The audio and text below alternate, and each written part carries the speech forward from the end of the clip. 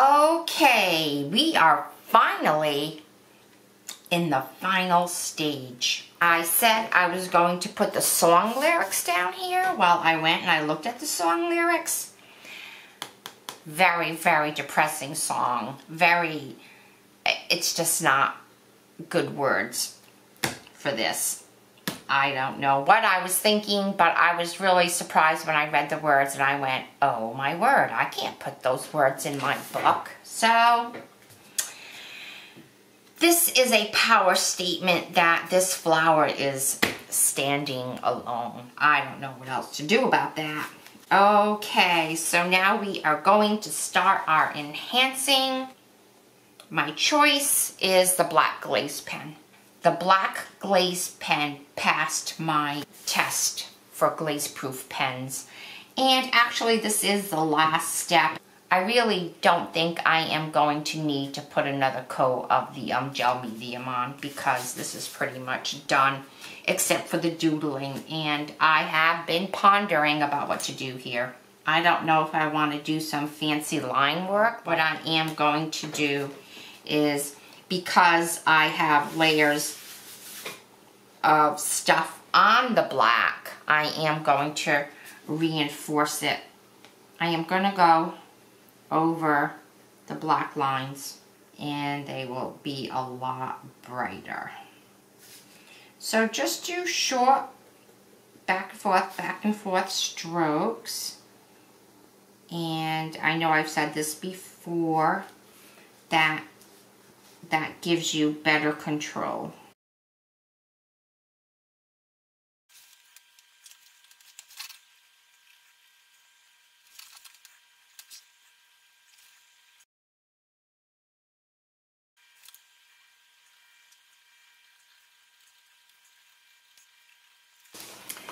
Make sure to always move your book so that it is easy for you to do this, and so that you're not touching where it is wet.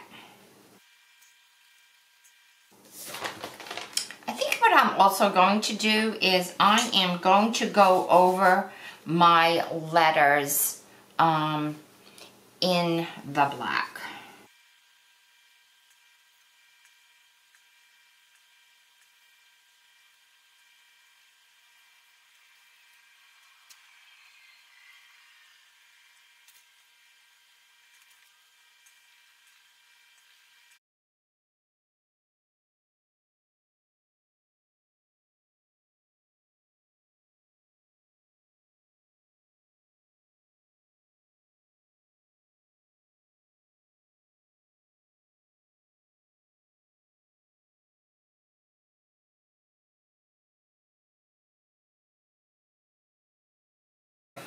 Okay, so I did all the letters and all of the outlining, and I used the glaze pen again, and now it really stands out. I am going to let that dry. So I think next what I'm going to do is some white highlights. So for that, you are going to need a white pen. There are a lot of white pens around.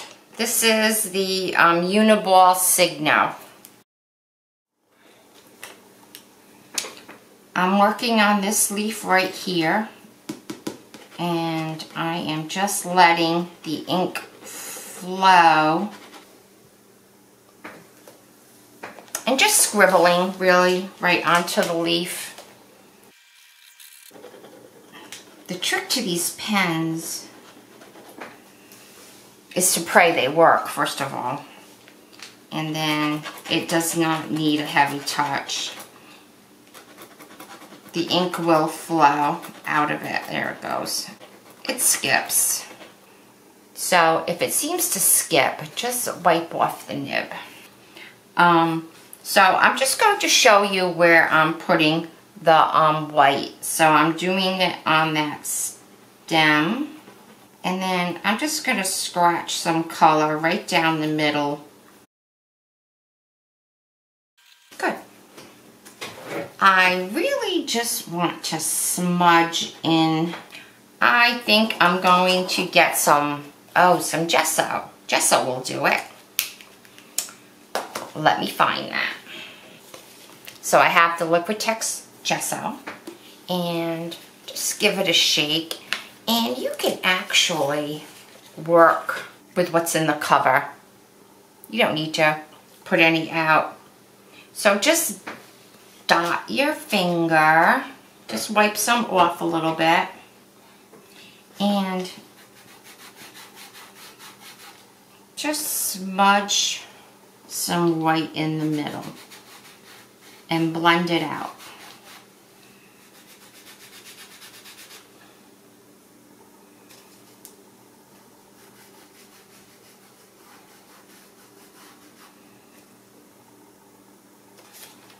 Finger painting, that's what we're doing here. So just like in the middle of each petal. And don't worry about getting some white on your lines, because you can go back and go over those lines with your pen again. Okay, I'm pretty sure you can see that.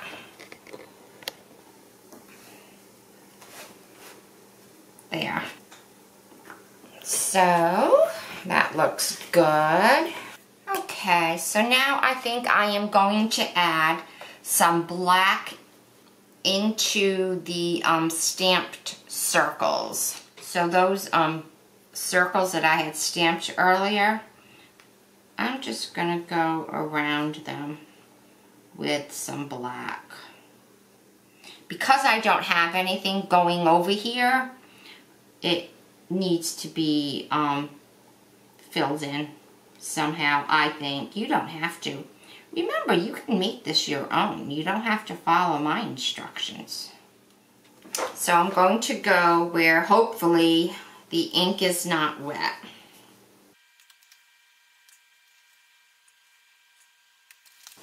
Remember, turn your page so it's comfortable for you.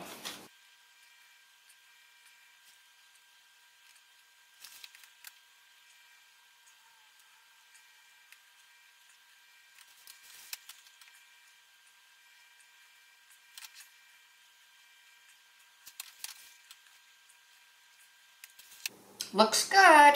I like it. I think I am going to do some shading around the words. And to do that, I am going to use a large Pitt pen.